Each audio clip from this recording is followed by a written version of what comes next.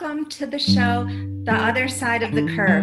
I'm your host, Debra Katz, and I am thrilled to have two very special guests today. This show is all about interviewing extraordinary people who are living extraordinary lives, doing extraordinary things, going well and above, beyond the extra mile in whatever they do in their professions, always striving to improve their own performance and the performance and lives of others. And so today I'm really excited to start off introducing Ed, Riordan, and Daz Smith. And Ed, I'm really glad it was your idea to come together, and you've been saying that you've been wanting to have someone interview Daz Smith. So I thought, well, who better than to have yourself interview him with myself too, because I always have a million questions for Daz.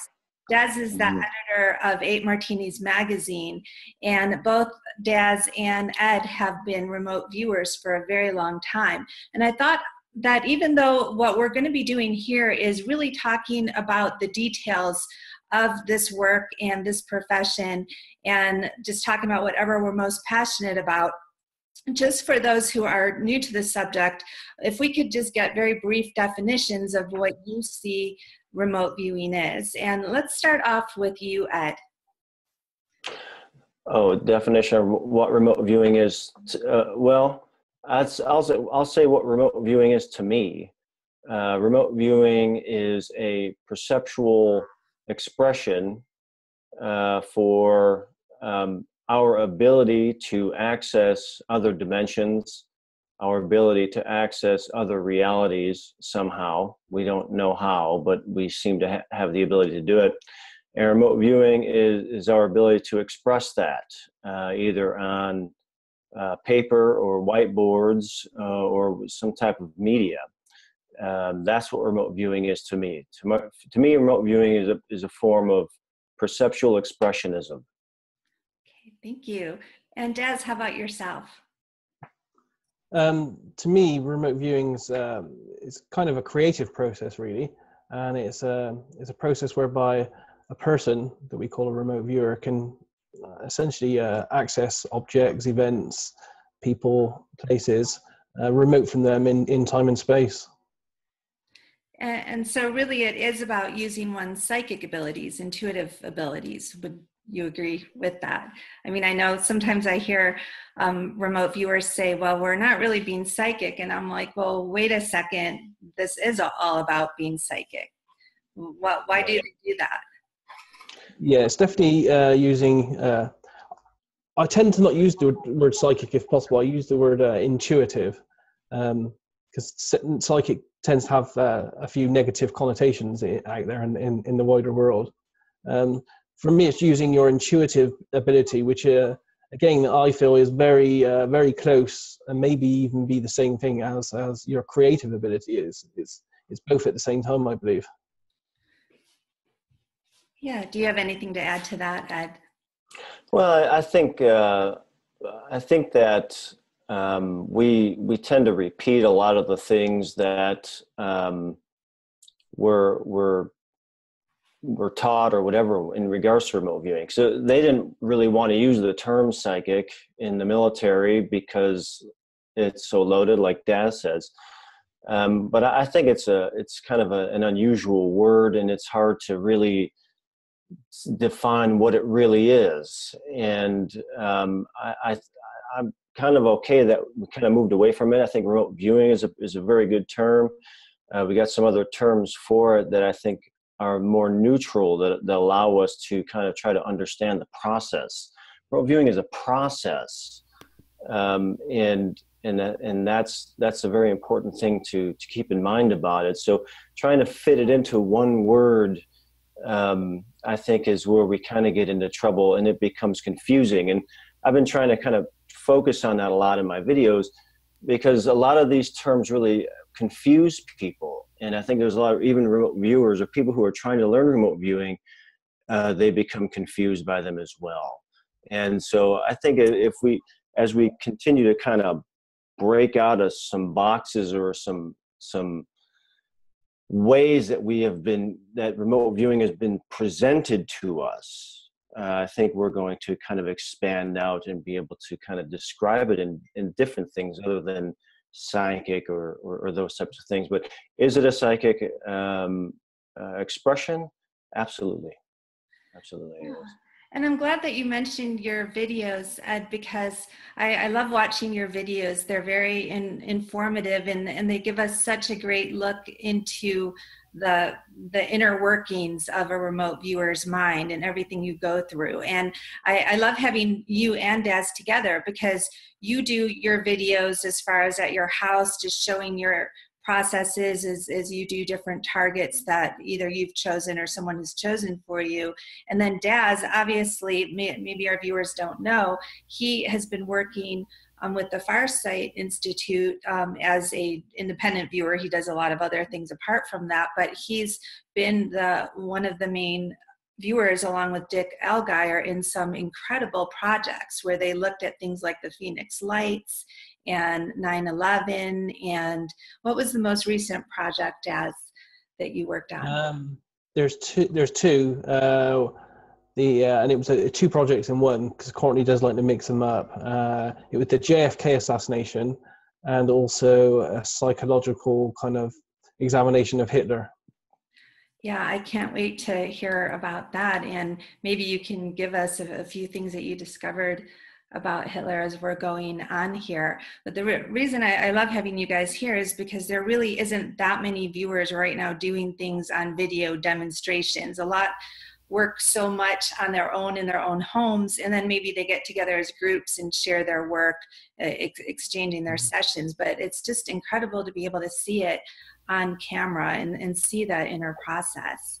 And you know what? One of the things that strikes me when I see you guys work is just, I'm sure you're the same way, that many times we hear these skeptics who are debunking remote viewers or psychics. And I think, my gosh, if they understood the amount of work that goes into what we do as far as training ourselves and practicing, and just there's a lot of anguish and angst in what we do, because, you know, we never know if we're right. We're trying so hard to get the incorrect data out, and we work so hard. So the idea that there's people out there that either just think we're lying or we're faking or something, when we just know, I mean, you guys, I'm sure, like, lose sleep over, did you do your sessions right, and how can you improve, right? This is how it is for so many viewers, and yet people just don't get to see this until sometimes when they see your work. I think it helps give a little more insight.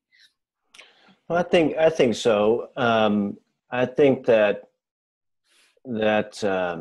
the importance of putting out work on video is that it gives people a perspective on what remote viewing is that they just can't get if they're listening to a radio show, or even if they see paper sessions on a PDF file or something like that, where they're looking at specifically at the results.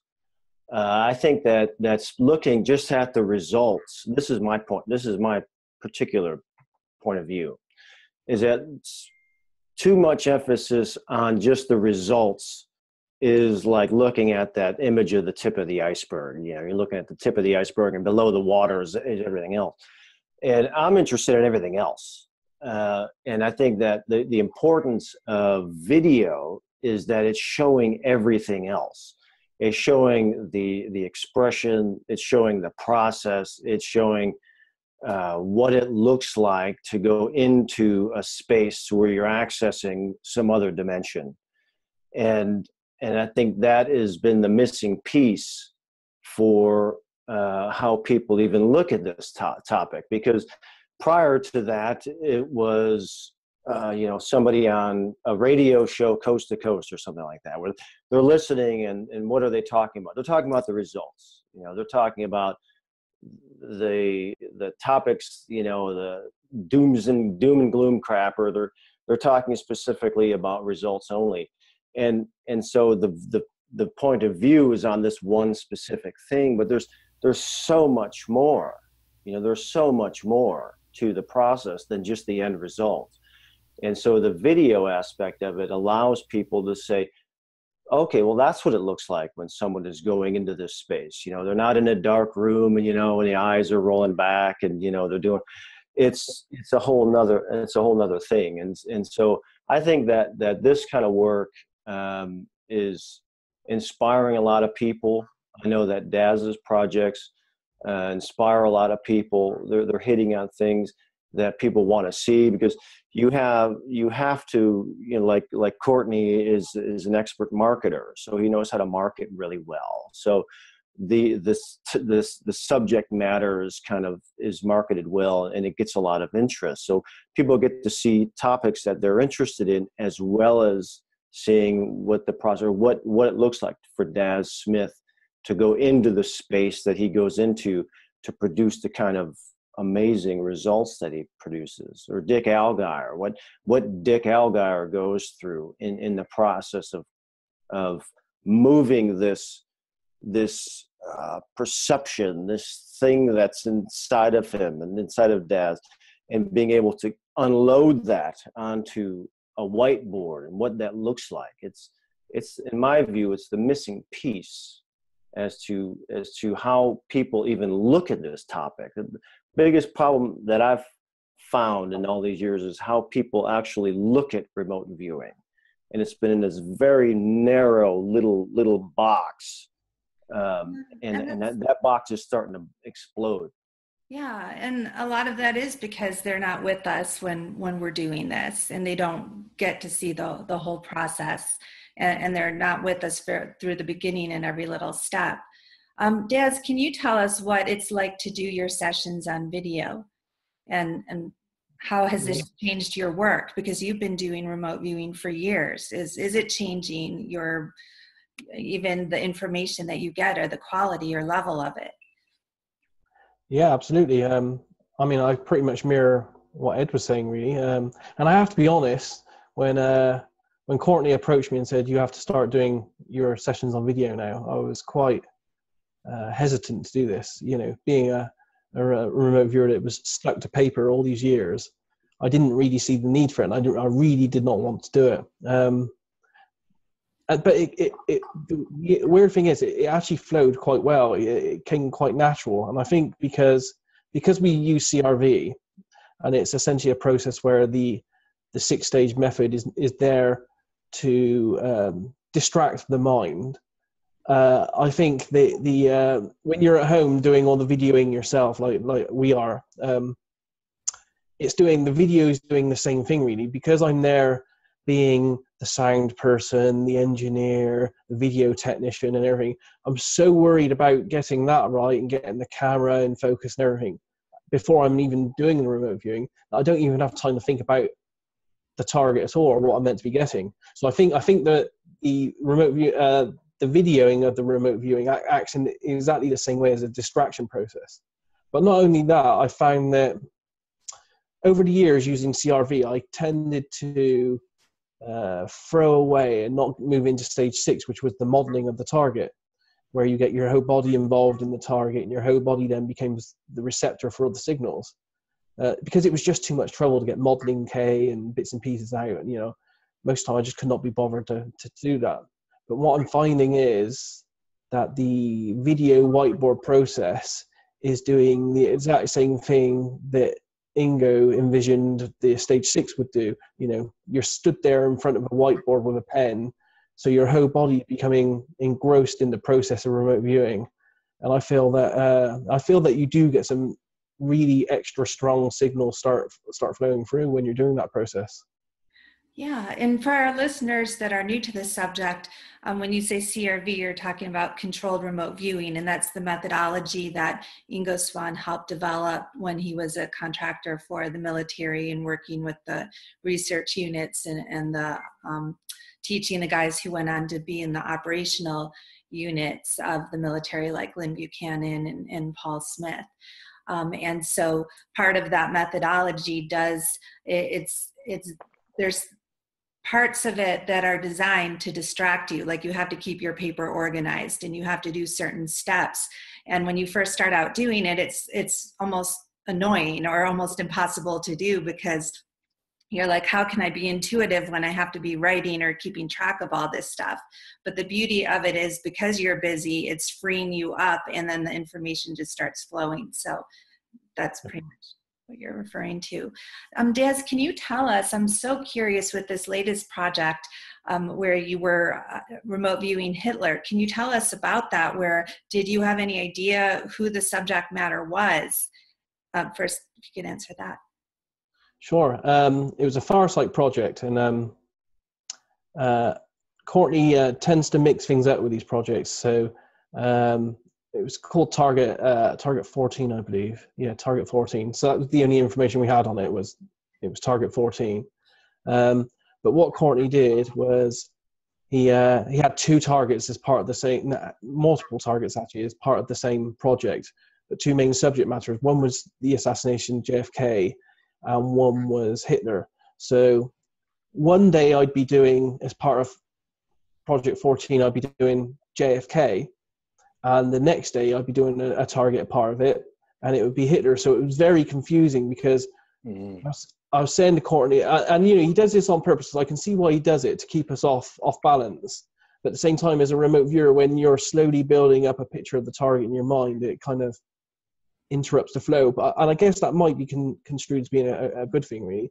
But so let me ask you were going back and forth between the Hitler session. Yes. And wow, that's great. That's great. And you didn't know who they were, though, right? You just knew this. Did you know it was even a person? What was your front? We didn't have any information. The only information we had up front was it was Target 14. So I didn't know it was two different people. Or I didn't even know it was people. I mean, after my very first initial session, I kind of, because you get data form in your mind, you have an idea. And the very first session I did, I had some very strong data that the target involved a passenger, and it was a passenger that was in a car or a vehicle, but it was also a passenger that was a passenger to an event that was happening around them. So very, very early on, I kind of, now I'm looking back on it, I kind of had the idea in my mind that it was slowly building that it might have been something like JFK, because there aren't too many targets that you can think of in history that involves a person in a vehicle in an event type situation. But the Hitler thing was a complete red herring to me. I didn't think that at all. All I can say to Courtney was, on days I'd go back to him, I'd say, I'm sorry, Courtney, I just don't believe I'm on target, because yesterday I really like this person I'm viewing, and today I really hate them because they're really evil. So I don't understand why I'm mucking up here. And that was because he was keeping us off balance.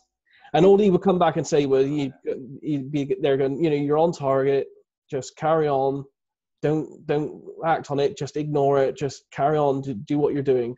But there are two different projects, though, right? Or was it? Okay, so it was like Project 14 and Project 13 or something like that, or Project 14A and Project 14B. So Project 14A was JFK and B was Hitler? I believe so. Yes. Wow. Oh, that makes it even cooler, dude. So that makes it even cooler. That makes it much cooler. It's complex. Yeah. So I can understand why he does it, but I can also see from my point of view as being a remote viewer that there's a possible that there's an overlay between, there might be an overlap or an overlay between the two, because, if I'm doing 14B and I don't know it's a different target, I might just think it's the same target but in a different situation. I'm kind of getting evil, bad stuff, and I'm there thinking, and I'm contradicting myself in my mind. I'm thinking, well, he went evil yesterday. He was a nice guy, so why am I getting bad stuff today? So it starts making you question yourself, which could be a bad thing. Now, let me ask you, when you're getting into, this, I like this guy's evil, or I like this guy here, I like this guy's evil. Where are we at on the process here? Are we beyond the paper sessions and into the whiteboard area? What part of the experiences are we talking about when you're into the mode of this guy, I'm getting this, I don't like this guy, and I like this guy? How far along into the process are we talking at? Yeah, that stage would be past the paper part. The paper, we do paper sessions, but they're pretty much warm-up sessions, really, just to kind of get us loosely on target. And then he says, okay, you know, you're kind of there or whatever, you know, go straight to the whiteboard and just do the same thing and expand it. And it's there. Yeah, I think the real hardcore detail now flows a lot more in front of the camera and on the whiteboard. Let me ask you, I want to get into the red herring, because you call it a red herring, okay? So you had a target that was really surprising to you, or like, I don't know how to describe it, but let's take me into the part where you're starting to develop that type of reaction to it. Is it in the paper end of it? Is it the whiteboard end of it? When are you starting? Where are you starting to switch over from, all right, there's people over here, there's that over there. Okay, there's something, this is over here. Where are we at? Take me into that. Take me into where you're going into that. If you take me into your memories of that. Okay. Well, for example, on the JFK session, I kind of, as I said, past the paper sessions, when I first went to whiteboard, I kind of really started to think to myself, okay, this is feeling a little bit like JFK, because I was picking up details of a person in a vehicle, and they were in an event, and there was crowds around, and they were all proud, and you know, they were all happy. But then the event changed instantly, and you know, I'm in front of the whiteboard doing this, so I'm doing my ideogram and my sketches, and you know, all this data's just flowing through. Some of it did come through on paper, but not too in detail. It becomes more in detail, you know, on the whiteboard. And at that stage, you know, I see this person. I know he's in a vehicle. I know he's moving. I know it's an event. And then all of a sudden, I feel that, you know, I just know that there's a change. There's a change in the event. And I see other motion as well. I see motion from two different angles in front, moving towards the vehicle and stopping the vehicle. I know that this is an explosive motion. So after time, you know, you explore this and you pick up, and I start to see that, you know, it's people that, and it looks like some kind of, you know, angry, violent assassination type event. I know this, but at the same time, I'm trying to not verbalize this and say this. So I'm trying to be as descriptive as possible still. Take me into the Hitler one, like the JFK one. Like you say, okay, there's a person in a vehicle and there's something going on there, and it's like, wow, there's not a lot of those things in history. So we can understand that, but the Hitler one, like you're saying, really was like out of a nowhere kind of a target. Yeah. And so take me through the progression, if you would, of was it in the paper end of it to where you're starting to immerse into it, to get to the point of, wait a minute, there's an evil guy here. Take me into let me follow along with you as you're going from the process into the experience of it. Okay. The Hitler one was quite different. Again, it was, we did the preliminary work on paper, just to warm us up. And then we went to the video for the hardcore. And the Hitler one was, it was completely different for me. And I'm not sure I picked up as much on that one as I did on the Kennedy. Maybe because I did have a dislike for, you know, I just had a dislike for the internal feelings I was feeling towards this. Explain that to me, if you could. When did you start feeling a dislike? How did it come through, and how did you express it? It kind of comes through, and it's on the video really, but you can kind of see me probing I probed the life form, you know, because I know it's a life form that's involved in the target by this stage.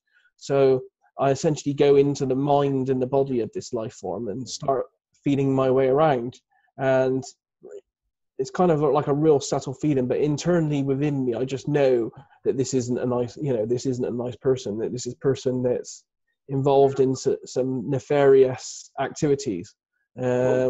Was there a point where you felt it switched, like you were going from, okay, I think that the main thing I need to focus on here is a person, and then you recall when something switched or clicked over for you, that okay, yeah, I don't like this person, and that kind of thing? Was it? Do you recall the moment when that started to take over?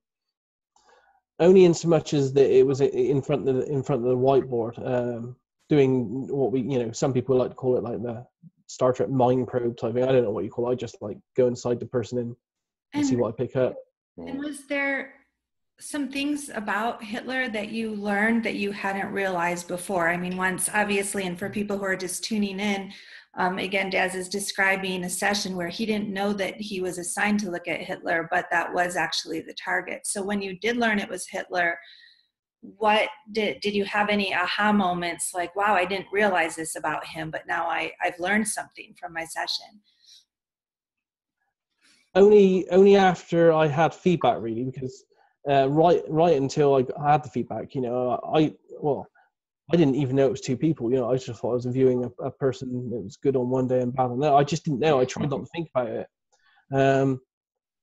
But yeah, what I found interesting on doing some research and finding my own feedback was in the session I picked up a lot of abuse. Hitler being abused when he was younger. I'm not sure if it was physical or sexual, but there was definitely a lot of mental abuse there, which caused an amount of schizophrenia and a lot of mental problems within the person that I was viewing, which caused them to not trust, have a lot of issues with people. And I picked up all this kind of stuff, and I think part of the target as well for both these were because they were both, at certain points, they were both death events as well. So I followed both JFK and Hitler past the point of both of them dying to what happens afterwards as well. So what we can essentially call an afterlife.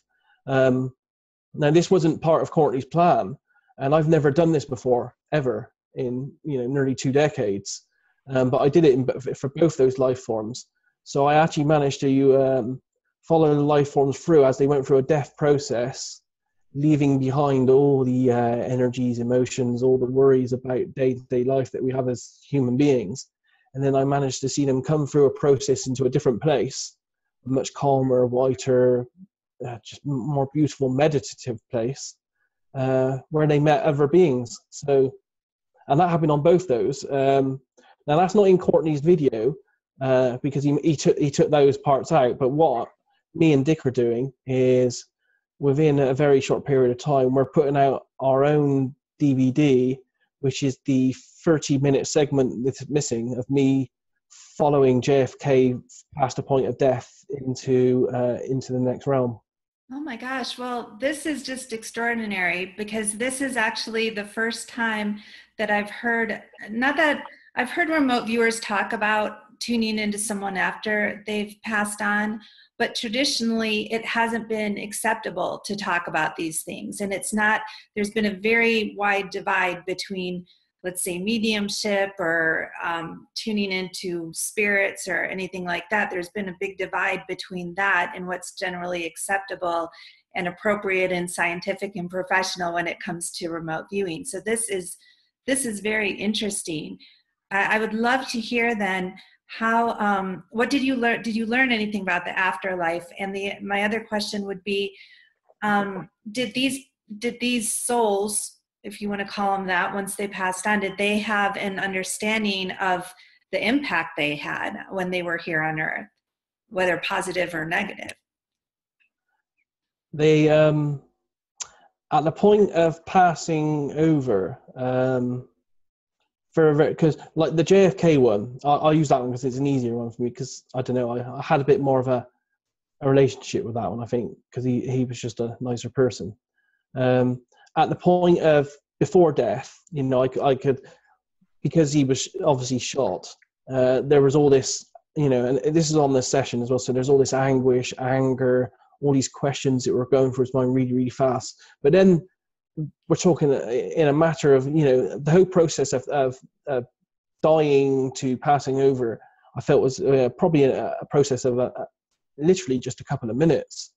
So he died, and as he was dying, it was almost like a switch that went off, and all those questions that he was asking, all those things he had in his mind about, he was asking questions in his mind, oh my God, I had things to do, my family, what's going to happen? All those almost instantly just switched and they just went.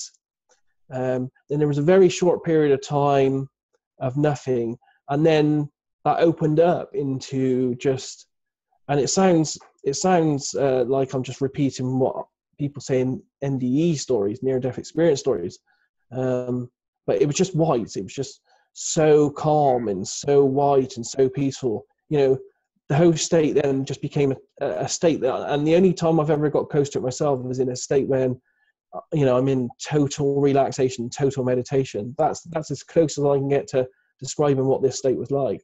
Very white, and his whole demeanor changed. It was almost like nothing, none of those questions or none of those feelings or none of that past instantly did not matter anymore. None of it mattered in any way. He was just totally at peace with himself.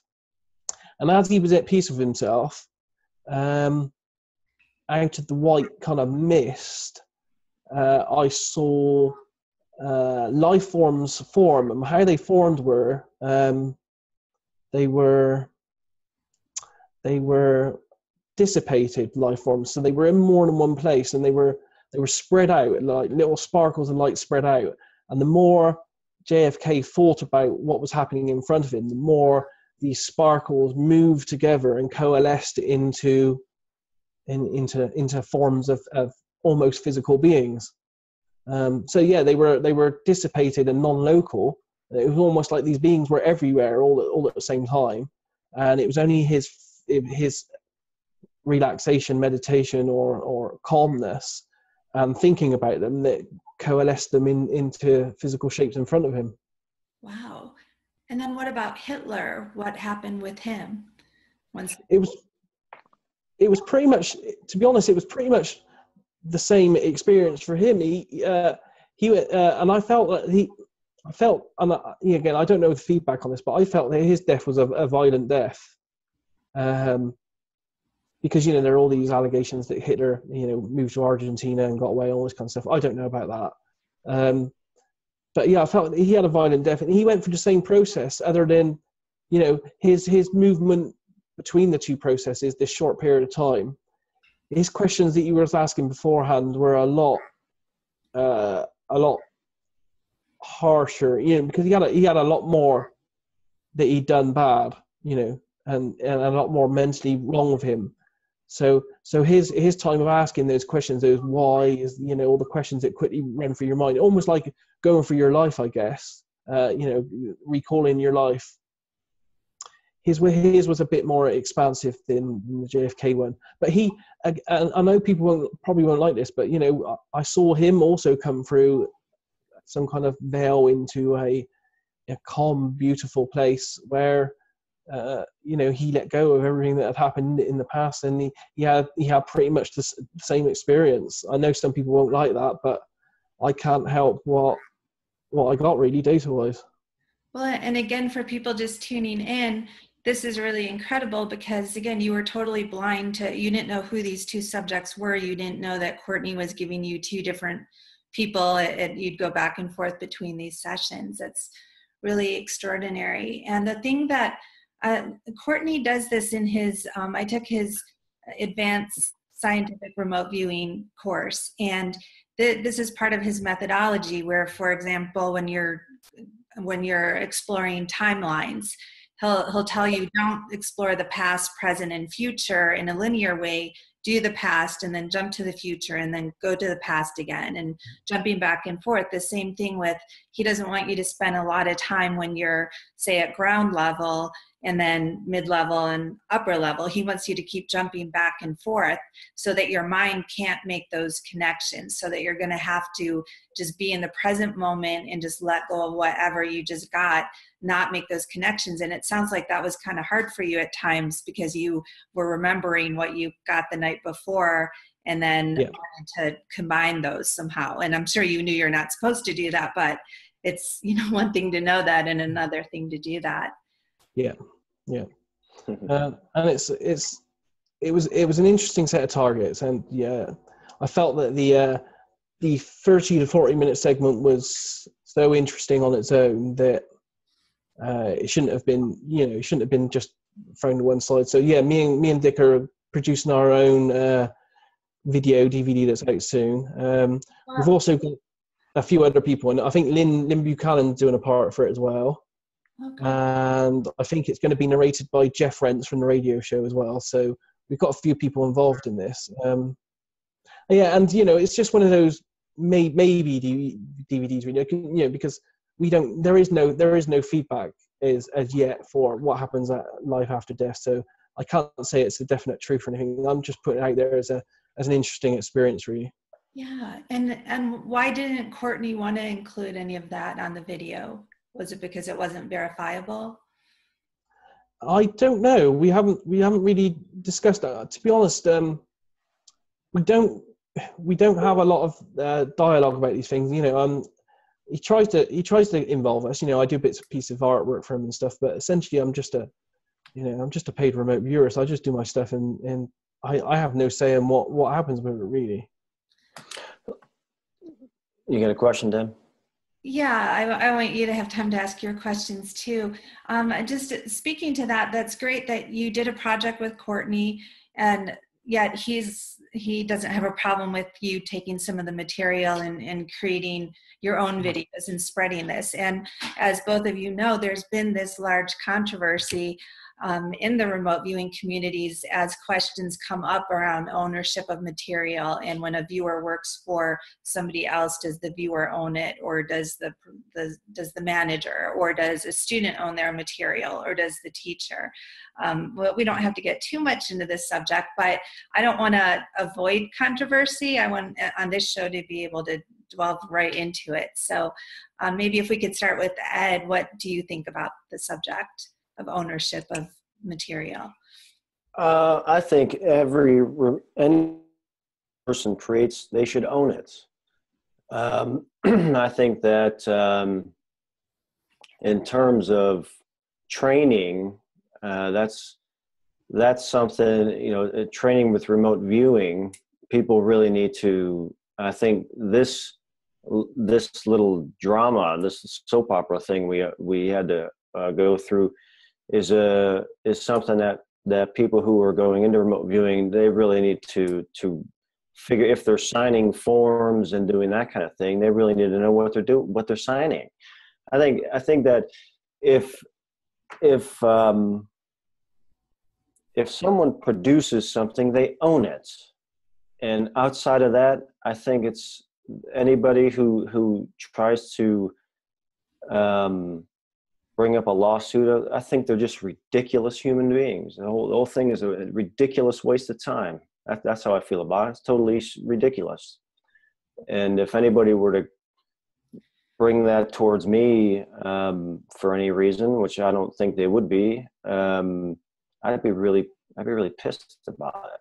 But it's just I think the whole thing was a ridiculous waste of time. If you produce something, it's your work, it's your art. And that's it. That's how I feel about it. And what about yourself, Daz?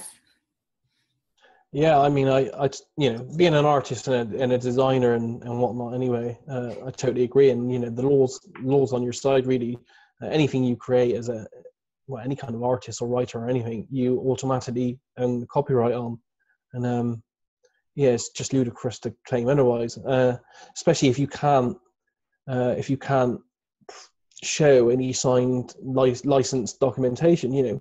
For example, with the Farsight stuff, we do have signed licenses with Courtney, whereas we allow Courtney, even though he pays us for the remote viewing, he doesn't own it. We own it as remote viewers, including all the video, and he's licensed. He has a license to use the material for promotion and for his videos. But essentially, we can do whatever we want as remote viewers with the paper and with the video sessions afterwards. And it's the same. It's the same with any industry. I'm a bit of a photographer as well, and people do ask if they can use my images. And when I allow them to, they have to sign a license agreement with me. And it should be the same with remote viewers as well. We all own our own work because it's all creative work in the end. And and Ed was right. It was just a ridiculous waste of time and energy and money. And I made it. See, Courtney and Dick didn't want to go public with it, but I made them kind of in the end go a bit more public with it, because me and Courtney could both see over a period of 6 weeks, we could both see that Dick was deteriorating quite rapidly. You know, he was losing loads of money.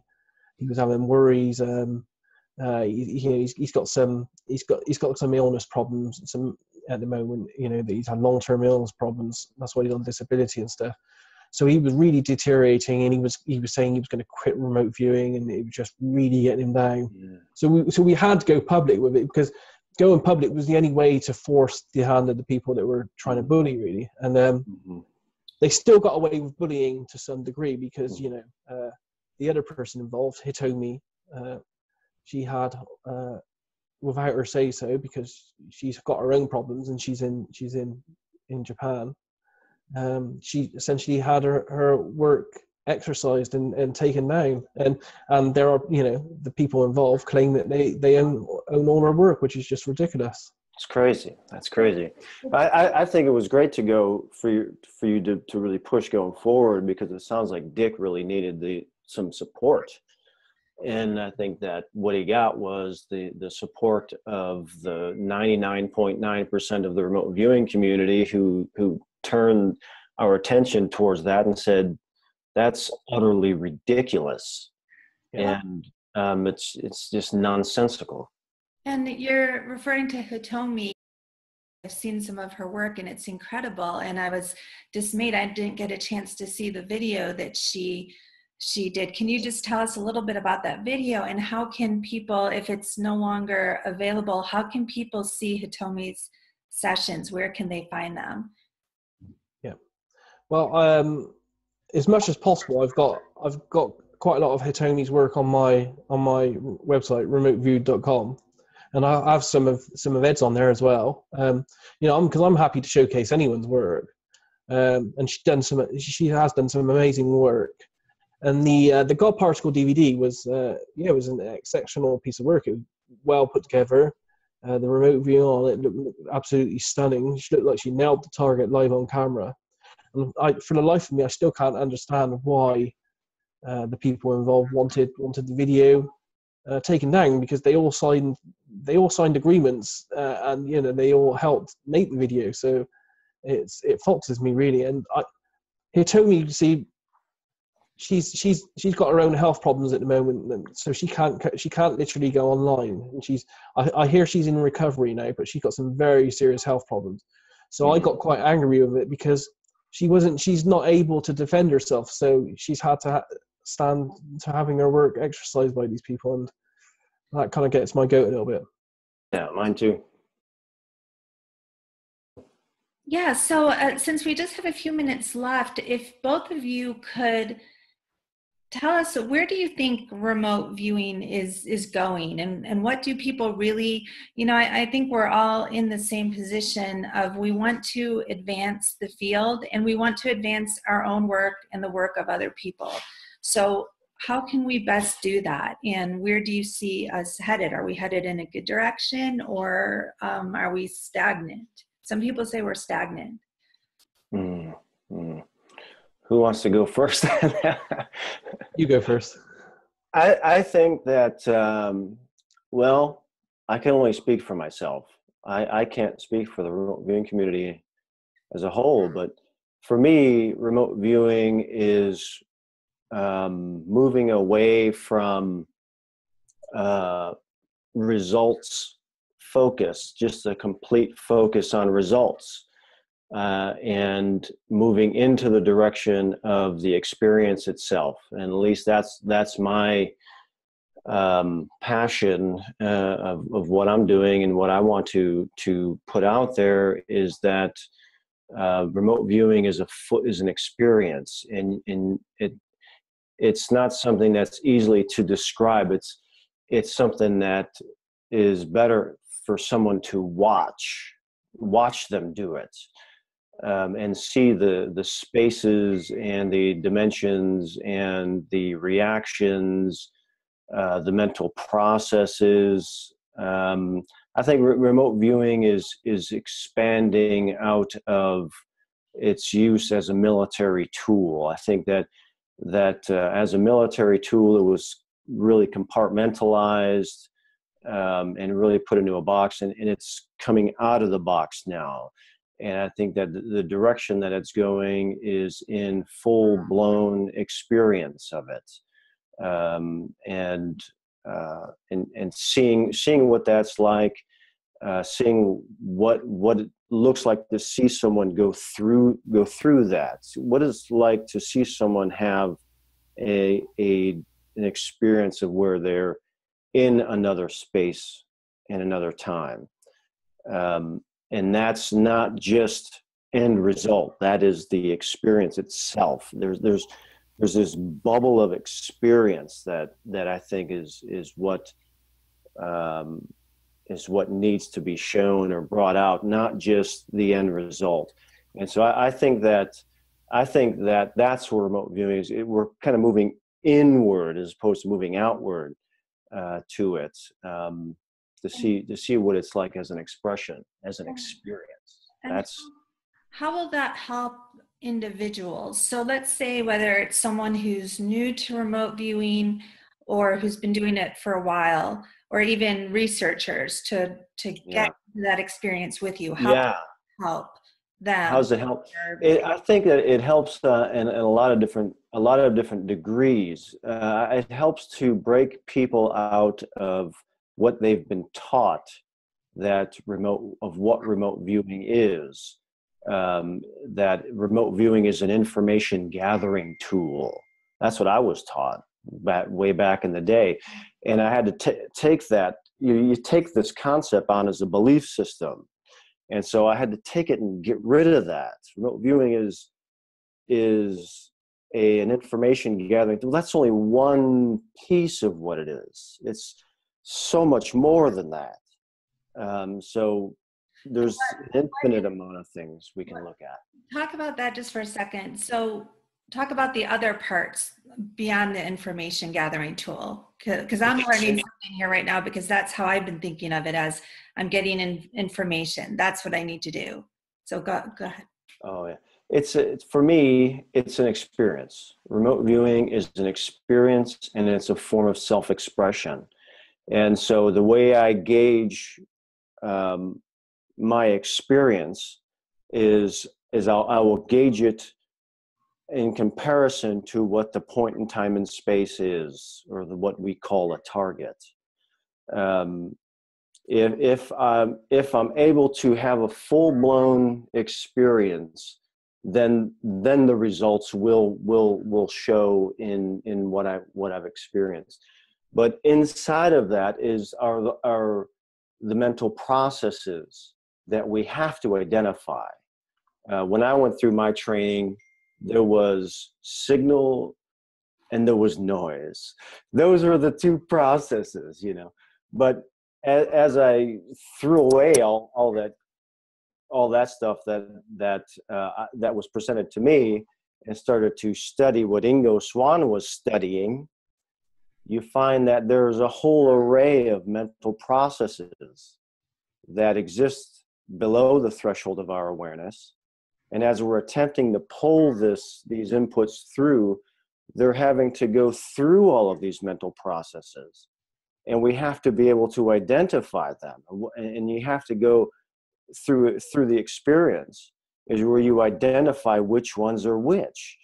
Yeah. It's not just AOL, it's memory comparison, or that's a preconscious process over here. It's creative additions. It's not just this flat analytical overlay, or imagination. This is another one that really upset me a lot, is where imagination is the only thing that they talk about. Well, imagination is only one of an array of mental processes that are taking place. It's not the only one.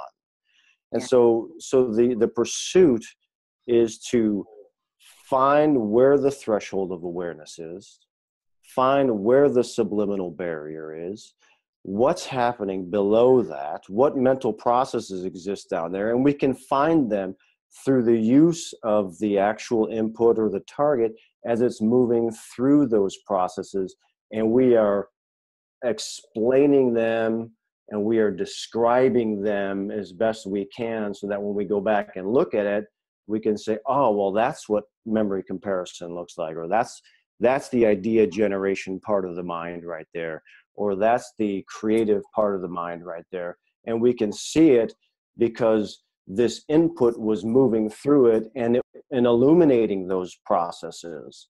You know, and that's why. I'm so glad you're bringing this up. I was just talking to some students yesterday because I've written a few books on psychic development, and my first one came out in 2004, and that was really before at that point I was doing psychic work, but it was heavy on clairvoyance, and it was a verbal method. It didn't have anything to do with writing. And so in my book, I've always wanted to really delineate between the very specific abilities, our clairvoyance, our ability to see information visually, or our clairaudience, being able to hear information. How do we hear it? Does it just land in our mind as a knowing, clairaudience? You know, do we feel it? Empathy or clairsentience, and all these abilities come about when we're doing remote viewing, even though we may not be traditionally in remote viewing learning. You're not using those specific words. But what I realized, and what I don't have in my earlier books, because I just didn't have the written experience, is that when the act of writing or using your body like you're talking about, the unconscious does come about more. So there's moments where you're not necessarily seeing a visual, you're not hearing something, but suddenly you find your hand just writing something, or you feel compelled to do something that seems ridiculous at the time. That's a subconscious coming through. And so I'm so glad you're bringing this up. And I guess my question then, or maybe a thought that comes up that you could speak to, is this is something that would have to be so fascinating to any psychologist, to anybody interested in consciousness studies. And yet I don't see you surrounded by a team of psychologists. You know, I don't. It boggles my mind. It boggles my mind. Yeah. Why it seems like that's one of my pet peeves in remote viewing, is that only certain things are interesting to people, and so few people are actually wanting to study our brains, really. I mean, luckily Ingo was so high profile. He had people like Michael Persinger and people like that who wanted to study his brain and that kind of thing. But in my opinion, we have, I don't know, I'm getting confused now just thinking about, because I'm getting so excited about it. This is a big topic for me. But we need to study our brains more. We need to find out what's stimulated when, what part of the brain is stimulated when we are actually in an actual remote viewing is taking place. What part of the brain is stimulated when an actual remote viewing is taking place? What part of the brain then gets stimulated when that input triggers a memory? And now we're over here and we're looking at a memory that is related to the input. What part of the brain is that? What part of the brain then adds things on, or creative additions? What part of the brain gets stimulated when they're adding things on to the actual input? Those are the things that I want to know. But that has been done. It's been done. Yeah, that's been done. Persinger did that with Ingo, you know, and they did all those type of experiments, and they because I spoke to him about this, and they even managed to record the perfect time of when Ingo was dead on with his remote viewing and did really good results. And they even managed to feed that signal back into other people and then use that signal for them to actually improve what they did with their remote viewing as well. Yeah, we see. Why is that not on the front page of every newspaper? And too, that was, I mean, yes, a lot of work was done around Ingo Swann, and Daz, I want to ask you about that a little bit more, but there's now hundreds of remote viewers who are highly trained, who are doing this work, doing it all the time. And then there's also hundreds, thousands of psychologists that are interested in transpersonal psychology, all sorts of looking at the liminal and subliminal, but there is very few looking at it in terms of people doing psychic work. And it just comes right back to what we were talking about at the beginning of this, which is that we have to get past just the results proving that this can happen. And as long as we have to keep proving it over and over again, then there's not time for people to be studying what we're doing. Let me add something to that conversation real quick, because there's another aspect of it too, because we have the end result part of it, but the part that I think needs to be focused on is, what is the nature of these inputs? What state do they exist in? And as far as I know, well, we don't have the ability to gauge them, but I think we need to turn the attention towards that. What state do these things exist in? Not, just, the primary has been, tell me about this, because that's what the military did. Tell me about what the Russians are doing. Tell me where the drugs are hidden on the ship, and tell me, give me information. Just provide information for me. That's been the primary of it. But I think we need to turn the direction towards, what state do these inputs exist in? Is it a quantum image? Is it inside some kind of a photon feel? I mean, I don't even know. I have no idea, but I want to know. And we need to turn at least part of the attention towards, what is the nature of these Ingo Swann calls them inputs, Another term for it would be the signal line or whatever, but one of Ingo calls them inputs, and I like the term, because they're inputs. It's very neutral. But what state do they exist in? Is it quantum entanglement? Oh, that sounds great, but how else do we describe that? And I think that we need to really look at that too.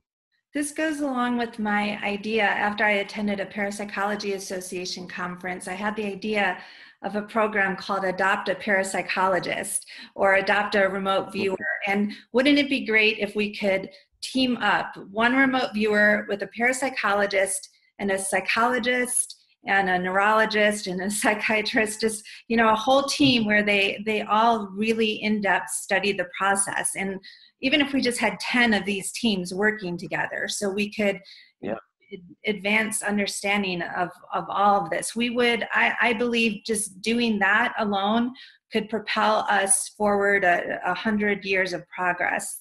I think you're right. I like the idea. So Daz, then if you can, you actually spent some time with Ingo Swann, who unfortunately is no longer with us. And there's a lot of remote viewers who so much respect his work, but didn't get to have that opportunity. How did you meet up with him? And can you tell us what the highlights were of your meetings with him? Yeah, sure.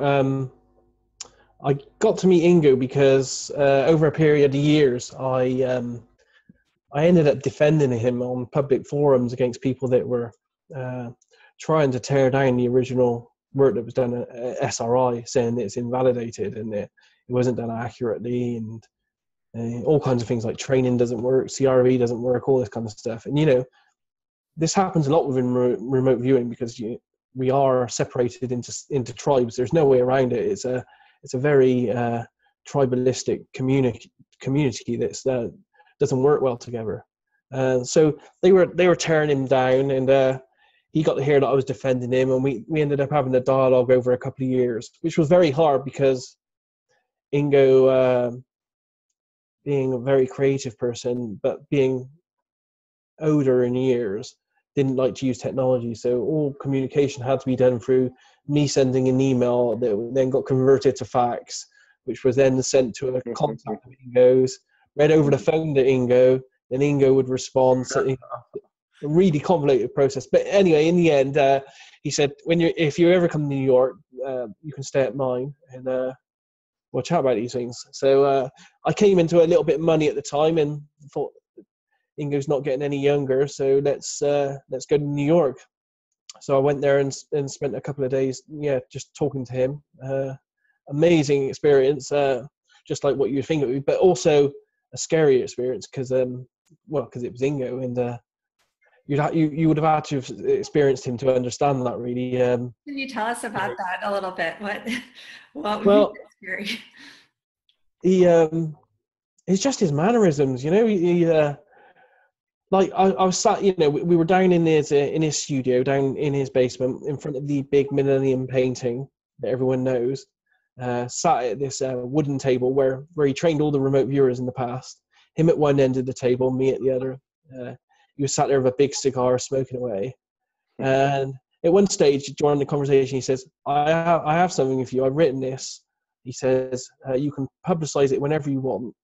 And it was like 2 pieces of A4 paper. He shoved it across the table to me and said, okay, read it back to me. And I was like, what, is this guy serious? I haven't read to someone like this since I was in high school, kind of thing, but I just felt that, he's not the type of person you say no to. So I stood up and I read his statement and stuff. But that was only one of the things. What did the statement say? Yeah, what was it? Oh, it was in the last. I think it was in the last 8 martinis. It was a statement about how people were trying to demolish remote viewing and all his work that he'd been doing through SRI, saying that training didn't work. And he essentially, the summary of it is, it doesn't take 20 years of funding to work out that training wouldn't work. But he also confirmed other things to me. He did kind of confirm with a nod and a wink that there was another secret unit that he trained, which has been a rumor for many years. He also showed me the feedback and coordinates and data that he did when he did lots of the moon sessions for the Mr. Axelrod from his book Penetration, where he remote viewed bases on the moon, all this kind of stuff. So he showed me all that and all the material. And he also, by the side of the training table, it was just awesome. He had this big stack, I'd say 4.5 feet high stack of documents. What it was, it was stacked up layer upon layer, right by the side of him, up about this high. And it was every single one of the SRI training remote viewing sessions that all the military guys did. And they were just all stacked up because Ingo kept everything, all the training material and everything. So, and he just picked up a couple and slung them across the desk for me to have a look at. And it was Tom McNair training sessions that he'd done, really amazing archival stuff. So, I'm just hoping now that all this stuff is, now that he's gone, it's been taken in and it's going to be archived and one day made available to everyone. Yes. So I was wondering, did he talk about his book Penetration? I had heard that after it came out, it went out of print for a while. I believe it's back in print, or at least available now, which is good because it was going for about $400 a copy. And it's I just loved it. It was really, really fun to read and very enlightening. But did he talk about his feelings about that book? Because I heard for a while that he really didn't want it to go back into print.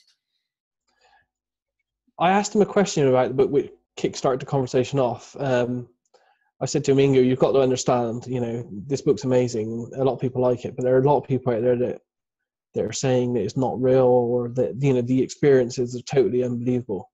And he just looked at me flicking his cigarette, his cigar, and he said, well, how do you think it was for me going through them? So that confirmed to me that, that he really believed that everything in that book was truthful. And I have no reason, everyone's always said that Ingo's an honorable person, and I have no reason to disbelieve what he told me, really. And he essentially told me that all the experience in that book were true and they happened. Wow. And was there anything that you learned just about remote viewing or just life from talking to Ingo? Anything you walked away from that you hadn't known before you met with him?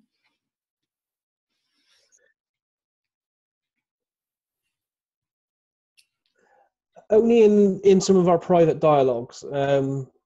because we had some letters that went back and forth over the years.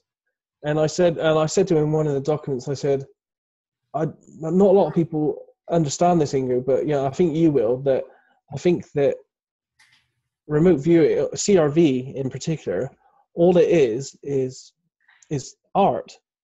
I said, you've got us sketching, you've got us doodling at first, which is ideograms. I said, then we move from ideograms through just sketches, and then we move from sketches later on to modeling. I said, so all you've done is made us do art. And he came back to me and said, hardly anyone's recognized this. He said, they've never understood this. He said, and it's so funny that I actually managed to make the military pay me money to teach them how to do art. Mm-hmm. And I've carried that ever since. And being a designer as well as a remote viewer, I do believe the two go hand in hand. And the very place where I get my inspiration for logos, for photography, for any kind of creative process I do, and being able to nail that for the client each time, I know that the inspiration from that feels exactly the same and comes from the exact same place as where all the remote viewing information comes from. There's no differences between the two. Well, I think that's what Ingo was trying to do. And a lot of people say CRV is hard and it's really formal, but you have to get past that. You have to understand that it's essentially just art that's been disguised to allow you to open up those creative processes, to get you to start thinking about talking, because remote viewing as well, and CRV, but remote viewing as well, is not about learning anything other than learning about yourself, really. That's right. That's what I've done over 2 decades, is I can now understand the very, very, and we're talking really incredibly microscopic, subtle impressions that come into me as a person. And it's just about learning what those are over a period of time and identifying those and having confidence in them as well. A lot of people don't have the confidence in these impressions, and they put them to one side, and say, no, I'm not writing that. That can't be right. But that's what it is. It's almost like over a period of time, I don't even care what the target is anymore. I don't even care if I'm accurate. The moment you start not caring if you're ever going to be accurate, that's when your remote viewing becomes good. Right. You're totally detached. I'm detached from anything. I don't care. Half the time I don't even get feedback. I just don't care anymore. It doesn't matter. It's not part of the process for me. If I get feedback, then it's all good. But because I'm detached from it, it just allows the creative freedom to flow that much better. I think that this, I feel the same way, and I think that this is another part of the direction that it's going into. That has been missing, for the past 15 or 20 years or so, because it worked for me as well. And I think I read it in your book, that gave me that perspective. You were talking about the Ingo story that gave me that perspective, and it changed my course in remote viewing, and how one of the main changes was that it frees you up so much. Because in a lot of the training, it's so rigorous that it feels almost mental prison-like, and some even teach it that way.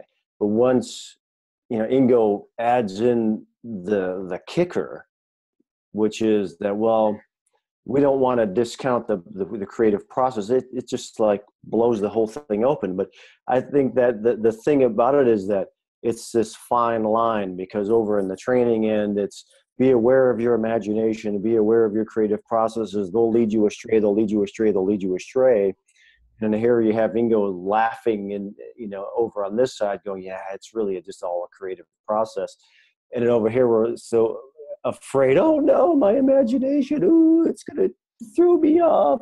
And Ingo's laughing over here going, yeah, it's all a creative process. But I think that part of it is what is going to open it up for so many more people. Because I've seen a lot of people go through remote viewing training and then never do remote viewing again. And you probably have seen that as well.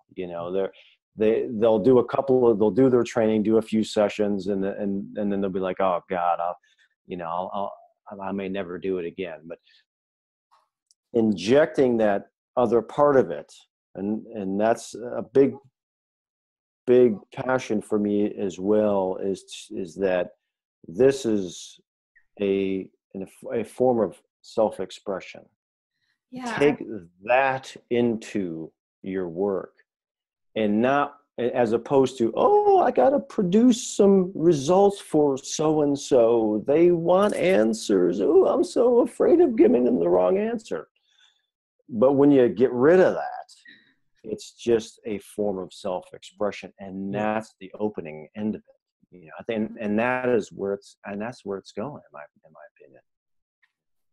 Yeah, and you bring up an interesting topic here, and this is really a subject of great controversy, because you have former SRI directors Russell Targ and Ed May who say, well, Ingo, who came up with controlled remote viewing, he didn't use this extreme structured process. When he started out just as a natural psychic, and then he learned things, and he was a research subject for a long time, and then he reverse engineered what he did and came up with the system. So there's the one camp that says, well, you don't need this structure, and then the other camp that says you have to adhere to it, or like you said, you're going to get astray. Do you just have a brief response to that? Well, Ingo, I mean, they're right and they're wrong in that. They're right in the fact that you don't need it. But some of us, because we're all individuals, some of us work better with it. And Ingo did, if you look at the documentation, and it's out there, and I've got a lot on my website and in my books. For a number of years, the primary person that was the kind of guinea pig for CRV was Ingo. So he was training himself. He was deconstructing his own internal processes, but at the same time, he was doing it for a couple of years, learning and using CRV. So he was producing CRV sessions, and they're in the Stargate archives for anyone to see. So the fact, when they say that Ingo never used the process, then that's not essentially true. He did for a number of years. But CRV itself, I mean, before I came to remote viewing, I was a trained clairvoyant medium healer. I pretty much used every divination tool possible, from tarot cards, sand reading, tea leaves. I tried them all, and they all work for any individual. Anyone can use any of it, and you can use any of it for remote viewing if you do it within a scientific protocol. But what I found with those processes were that it was very chaotic, and the entire intuitive process was out of my control. So I was a passenger in a vehicle of the intuitive process. What I find with controlled remote viewing, and it's possible with any method type of remote viewing, is that it then switches places. You become the driver of the vehicle, and it allows me, instead of it being chaos around me and me being an observer, I am now the person that says, okay, I'm enveloped in this process. I'm going to go here, I'm going to look there, I'm going to touch this, taste this, smell this. So I'm in control of it. And that's all a method does. That's all CRV does, or any kind of remote view method. It makes you the explorer in control of your own intuition. Yeah, that's such a beautiful analogy. And, I'm watching our pictures here, and this is symbolic of what's being talked about here, just as far as when I first came on here, I wanted all of our lighting to be, just right, and to have things controlled and, structured and everything. And as I've been watching, especially Ed there, when we started out, I was like, oh, your light's not right. But as you're talking about creative expression, I'm watching this beautiful sunlight pour in, and the shadows of the blinds and the light flickering. And it's just stunning to watch your picture now as it just unfolds. So, that's just like my remote viewing. Yep. Fantastic. It's just watching it is teaching me even about video production. It's like, okay, well, we need to have some things planned out, so it's not a total disaster or mess, but we have to be open to that creative expression. And I do. Absolutely. I've learned so much from talking to you guys today as well. And, the whole idea of Can I add one more thing on the because we were talking about CRV or training and not training with that topic, and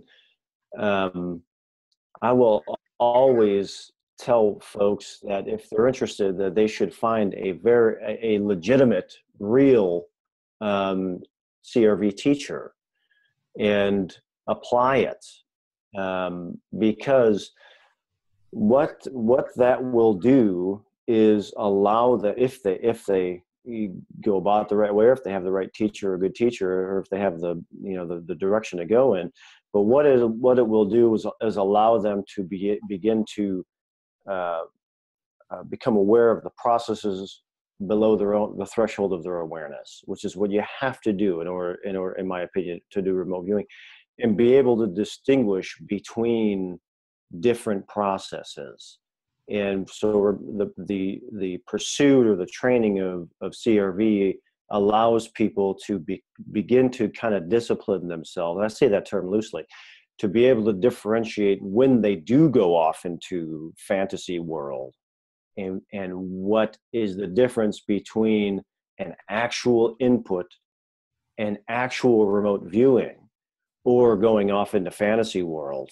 And that, I think, is why people should learn some form of structure to allow themselves to become aware of the difference between the two. And so I just wanted to throw that out there. Yeah, thank you. And, I really look at some of, I think, the difficulty in, or let's say this debate about do you need training or not, comes from when the guys were in the military or in the research lab. They had in the operational unit, they had monitors or people that were sitting there with them, and when they would get stuck on something, they had help getting out of being stuck, or they had someone pointing out what they were going through. And in the research unit, let's say with Russell Targ, where we've seen videos of incredible sessions with Hella Hammond, but he was with her. He was blind to the target, so it wasn't that he was mentally leading her. But when you watch those videos, you can feel he's in a trance with her, and he's suggesting, go look over here. And if she starts to get off, he says, no, don't do that. Go over from this angle, and what do you see here? So in the past, they worked as a team. The viewers, as far as I know, it maybe later on they started to, as they got more and more proficient, they worked on their own. But initially, they had someone walking through the process every moment. Fast forward to 2 decades later with us, we're all at our houses. Very few people have a monitor. Lori Williams, a CRV instructor that you guys all know, and who was one of my instructors, she has Jim, her husband, to do this for her. But very few people have this. What would you say to that? Well, I've never been monitored in pretty much nearly 2 decades. I wouldn't know where to start with that process, really. But I do understand though that. See, I'm not sure where. I don't even know how all this works yet. I do know that there's some kind of thing that happens between tasker and an analyst and remote viewer. I do feel that there's some kind of telepathic connection that goes on there. And it may be the same with a monitor. So I don't know really on that one. Yeah. And I guess my point is just that because we don't have that, our monitors today are the structure or the training or, what the teachers give us. We need something so that since we don't have an outside party telling us what to do, we can go look at the little set of rules that tell us what to do when we're getting stuck and get past those things. That's all we have. Yeah, I mean, I love using a monitor. I mean, I've had monitors who had selected the target, like my buddy Jerry Hearthcock, and I've also worked with monitors who were blind to the target as well. And I love using a monitor. I've found that there's like a combined stamina that comes through. Like with Jerry, we had this idea of doing these full immersion sessions where we remote view all day long for like 2 days or like 24 hours, So like it'll end up 12 hours of remote viewing with a couple hours break in between, because that's how we like to do it. I mean, and there's just some stamina thing going on there. But even with monitors who are blind as well, there's just something that as the viewers going through, doing our best to objectify all these things that we're suddenly experiencing. A monitor can pick up things that will just zip right past out of us, and we're just like, we got to keep going. But they'll be like, wait a minute, that thing you said over there was kind of interesting. Can you go back to that? So it's kind of like Dad's working with Courtney, where he'll send his sessions over and, hey, you said something interesting here. We're like, or we would do with a project manager. Yeah. But with the monitor, it's right there. It happens right there. I love working with monitors. I mean, I don't get to do it very often because it's a lot of coordinating. But I just think it's fantastic. I've only really done it a few times, and I just wanted to punch my monitor out because they were interrupting me. I was like right there and they were interrupting me. But of course, it really depends on, is the monitor in tune? And sometimes I probably need to be interrupted because I'm focused on something that, is emotionally stimulating, but really isn't that important to the. What I will say is like Jerry, Jerry will select the target, so he'll know what the target is. He doesn't know what the target's about, but he'll select it. It's some unknown thing typically. But the thing is, you have to trust this person. So like when he and I get together, we're two people who are so curious that we're going to, like, he says, like, we're riffing, we're like a garage band, we're just in the garage and we're riffing off each other with the guitars, coming up with something. And it's very much like that. But my excitement and curiosity and his intense curiosity, it just builds this energy and momentum. And it just really kind of, his curiosity makes me curious. So if he's curious and I'm curious, and it just grows, and it's a lot of fun. It's just I love it because it's just so much fun. We just have a great time. But I trust him, which is what I wanted to say. Trust in relationships, very key to remote viewing, really, especially when you're working projects. And what I find over the years is I have a similar kind of experience with Courtney. Really, there's a trust there that I know that he's not going to give me a really absolutely crazy stupid target that should not be a remote viewing target, and he's not going to waste my time. So there's this dialogue and there's this relationship there, and it helps because I had this trust there, and that trust allowed me then just to do my thing. Whereas there are other people that I've worked with, and I've worked with them for years, where I can outright say that I still do not trust them now that they won't pick a dodgy target. And because of that, my hit rate on targets with them is much less and much less detail, because that relationship does not exist. So trust is very important, I think. Yeah, very much. I have a question, Daz.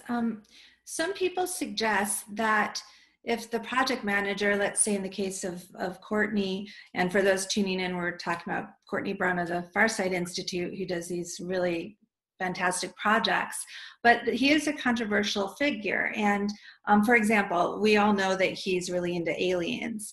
And so there is the thought, well, if he really believes in aliens, then could his belief, if he gives someone a target, like let's say with the Phoenix Lights, how do we know that what you're tuning into is actually the truth and not just what Courtney believes to be true? Even though I know Courtney does everything he can so that, his beliefs won't bleed into it, but how can we be sure you're not just reading his belief system? Well, I don't think we ever can be sure, really, because we don't know how remote viewing works. Even after these 40 odd years, we don't know what role the tasker plays. We don't know what role anyone plays. I mean, if you look at quantum mechanics and physics, and the observer theory, anyone that ever views or looks at what we do is integral as part of the project. So each, all the people 10 years down the line that look at the videos that we're producing, they may be having an impact on the video as it's being produced when we actually did it, because all this information travels backwards and forwards in time, and it's all non-local. So yeah, we may never know that, but at the same time, in relation to the alien stuff, and not everyone knows this about me, but for the last 15 years, I've run one of the biggest UFO websites on the internet. Before I got into doing remote viewing, I was a UFO researcher in the UK. I accumulated 20,000 pages of Freedom of Information documents, and I had every major piece of footage from 1947 up to 2005, and we're talking about 18,000 hours of video footage. So I had can you tell us what your website is? The website is still up. I haven't updated it for about 5 years because I've moved on to remote viewing now, but it's called crowdedskies.com. I went to all the UFO conferences. I've amassed a huge library. I'm talking a huge library of thousands of UFO books, which I've read cover to cover. So if anything was ever going to influence my view of UFO targets, I would have thought it would be my own internal things. Like, for example, the Phoenix Lights. Over the years, I've done much more research on that project than Courtney could ever have influenced me with in any way. Wow, I had no idea. And so then I know we have to come to a close pretty soon here, but my gosh, so you were blind to the target, so you didn't know when he was tasking you with the Phoenix Lights, that's what it was. It could have been any subject matter in the whole universe. So did you learn something from the Phoenix Lights project that you hadn't known before from doing all this other research? Yeah, without doubt. I mean, there's a part of me that believes, because I've seen all these thousands of hours of footage and photographs, documents. You don't when you read thousands of pages of documents from the FBI, the NSA, NASA, and everyone all talking about UFOs and aliens, you kind of start to build a picture that there's something happening out there. But at the same time, it's like everything else with me. I'm not 100% sure, what is happening. I know something's happening, but I don't know beyond doubt. So that when I get to do a target like the Phoenix Lights, and the UFO ones, don't come out that often for me in these 20 years I've been doing this. But when I get to do like the Phoenix Lights ones, and then I get the feedback, and I see that it's the Phoenix Lights, and I did it blind, that gives me more reinforcement than seeing a video, seeing documents, or anything else I can find on the internet, because I know myself that Courtney didn't tell me that target. He didn't subliminally tell me. I did it completely blind. So I know myself that information came from somewhere, and it didn't come from my personal knowledge of the target, because I was blind to it. And I didn't know that's what I was viewing at the time. So it came from somewhere else, and it just reinforces my view, really. It kind of builds on it.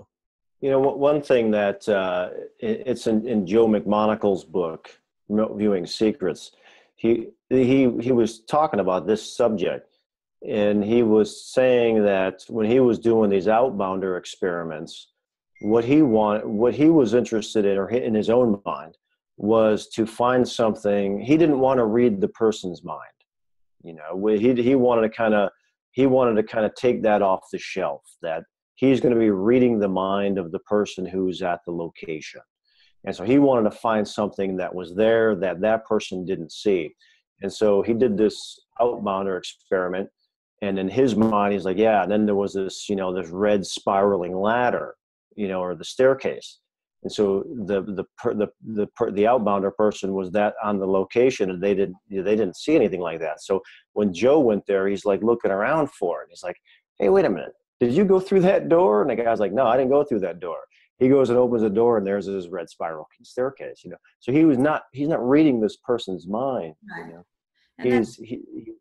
That's a big thing to keep in, that we need to, and that goes to the skeptics too, because the skeptics are like, oh, they're just reading each other's mind. They were like, that's no big deal. It's like, oh, that's no big deal. Yeah. But it's That's more than that happening. Yeah, I found this out about a decade ago when I was doing clairvoyant training with some of my students over the phone, and I would give them, say, a photo to be describing. I was looking at the photo right there, and they would start to talk about just like reflections, or sometimes they talk about things that I was like, no, that's wrong, that's not in it. And then I would watch back. I had filmed the whole thing. Or take pictures, and I would see, oh, wait a second, there's, they were seeing this door inside this photo that was like a photo of a cat. I'm like, there's no door here, it's a cat. But when I look at the photo, you can see the reflection of the door in my office right there in the photo. So I had a number of experiences like that. Or they saw something moving, and I'm like, no, there's not anything moving. And then when I look back at it later, yes, the wind was blowing the whole time. So I started to realize they're tuning into things that I'm not aware of, so it can't be them just reading my mind. There's a combination. But yeah, I think that goes along too of expectations. This is something I've talked about a lot too, is and this goes along of how people perceive remote viewing as a topic, and expectations, I think, are a big limiter, because if somebody comes into this and they think that their session is going to be an exact representation of the feedback photo, then they're the ones who are most likely to move on to something else 10 minutes later. Because there's so much going on. It's like that, again, like the tip of the iceberg thing, there's so much going on. I mean, I've had a lot of targets where I've done the session, and I know in the session something was happening, an actual remote viewing was taking place. I could tell there's something almost tangibly specific about that experience, as opposed to another process in my mind creating something. They're two completely different textures of sorts. And so certain things I'll have to go and research. It's like, there it is, that's what it was. Or maybe move back in time, yeah, that's what I was interested in. So I mean, we're dealing with an unknown. We don't know how this works. And we don't know how we can do this. And just in trying to understand what exactly took place during an actual remote viewing is a whole nother field to study, because like Ingo said, and many is, or those guys, it could take a long time before you get your feedback, because you got to try to find what it was that you were actually drawn to describe. Well, and I love what both of you have said, but what Dad said a little while ago, which is there may be people in the future that are looking at the videos that you guys are putting out right now, when they're watching you guys do your work. In 2 decades from now, they may look back at what you did and really learn from it, and see where you may have gotten off, or just learn about phenomena that we're not even aware of yet, but that there's going to be a record now that they can study. That's one of the things that I've been really advocating for in the different remote viewing groups that I work with, is that there actually is so much good work being done right now. Whether it's this video work, there's so much in associative remote viewing. I mean, hundreds, thousands of trials going on, but a lot of it isn't getting written up, and it's not getting reported. And there's small communities that talk about it and share and learn from each other.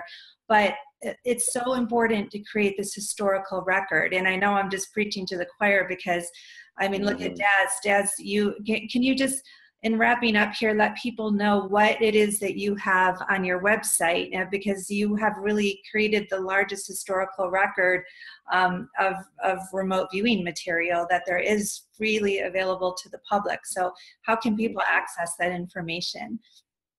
Yeah, they can find it on www.remoteviewed.com, and at the moment it has everything. It has hundreds of my remote viewing sessions. It has some of Ed's. It has some of well, anyone's on there. It's got all the military remote viewing sessions. I think I have about 300 of theirs from the SRI program. That's thousands of pages of documents from the Stargate program itself, from SRI, and all the important documents. It has a vast bibliography of books, papers, transcripts, radio interviews. That's all on there. Lots of posts that people have from their very early conversations in news groups.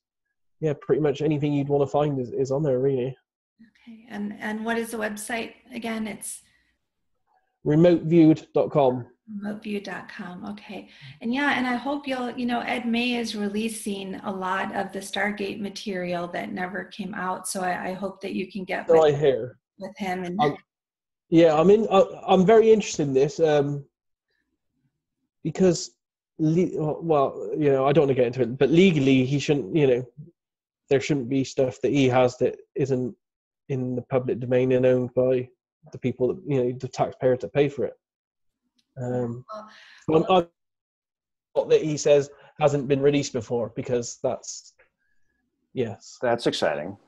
It's interesting. Yes, I'm dying to see what it is, and he's claimed for many years that there's stuff in there that says that CRV doesn't work, never worked, or never worked any better than anything else, even though the rest of the Stargate documents do not reflect that fact. So I'm interested to see what that is. Yeah. Well, and I just want to share, getting back to the UFO topic. Well, this morning when I woke up, I was lying in bed and I saw this face. At first, it looked like an Asian woman looking at me, and I'm like, who is this? And then I noticed the eyes were like completely black. And I was like, this kind of looks like an alien. And I was like, well, I'm going to be meeting with Daz and Ed. So who most likely to have some connection with some kind of odd looking alien being? So I didn't see anything more than that, but it was kind of a strange thing to wake up to. So we'll stay tuned on that one. Well, I think if we could go for just one more hour, we could really get into some really good stuff here. I think we're just getting warmed up here. I know. Well, we'll meet back here again soon. Let's do this again for part 2. And Ed, how can people get in touch with you and see some of your work? Well, my website, erviewer.com, that has a lot of my sessions up there, and as well with some blog posts and that kind of thing. I haven't updated that in a long time because I don't like writing up a lot of stuff. It just drives me nuts trying to write up all kinds of stuff. I just like to do the videos and put them up. So, but there's a lot of stuff on erviewer.com, and then everything is on my YouTube page, and that's just Edward Riordan. So I think I just uploaded number 120 or something like that. So there's plenty of stuff up there of all different types. I tried to cover every protocol type that I could think of, be it straight CRV, triple blind, double blind, single blind, everything except for front loaded. I'll never do a front loaded session. So I basically try to put up everything, every other type of combination, but you'll never see anything front loaded, other than I did do some videos where I wanted to explore specific things. So they were only people targets, or they were only object targets, or they were location targets. And so I had just a piece of that being, okay, the target is a person, only because I was curious as to being able to explore more of how I remote view people, or how I remote view places. So that kind of thing, but they're all total blind other than that. Okay, great. Well, thank you guys so much. It has been such a pleasure meeting with you guys, and we'll talk again soon. Thank you, Daz. And I'd like to say thank you to all of our viewers. Thank you so much for tuning in to our very first episode of The Other Side of the Curve. I'm your host, Debra Katz, And until next time, have just a wonderful time exploring all the different realms of your conscious and subconscious, and having a great time doing what you love to do, whatever that is.